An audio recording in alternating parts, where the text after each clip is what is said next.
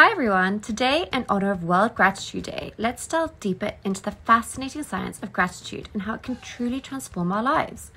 Gratitude isn't just a fleeting emotion, it's a proven pathway to greater health, happiness and wisdom, supported by extensive research from all around the world.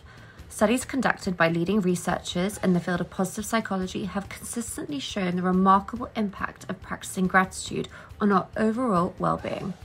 So let's get into it, and here are 3 science-backed gratitude techniques you can try at home. 1. Gratitude journaling.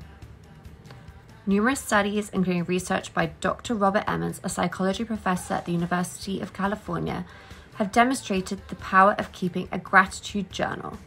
By jotting down 3 things you're thankful for daily, you enhance mental health, boost self-esteem, and increase overall life satisfaction. Number 2, gratitude letters. Dr. Martin Seligman, a pioneer in positive psychology, conducted research emphasizing the effectiveness of writing gratitude letters. Taking a moment to express heartfelt gratitude to someone who has made a positive impact in your life can significantly improve mental health and cultivates a lasting sense of happiness. Lastly, number 3, gratitude walks.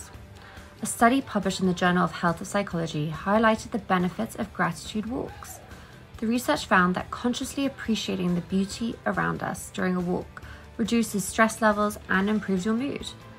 It's a powerful way to connect with the world around us and feel a sense of gratitude for nature and for life. These techniques, grounded in the research of esteemed psychologists and scientists, can truly enhance your well-being and outlook on life. Let's make gratitude part of our daily routine, and not just today, but every day. Share with us in the comments below how you practice gratitude or plan to start. Together, let's celebrate this journey of cultivating gratitude and the incredible impact it can have on our lives.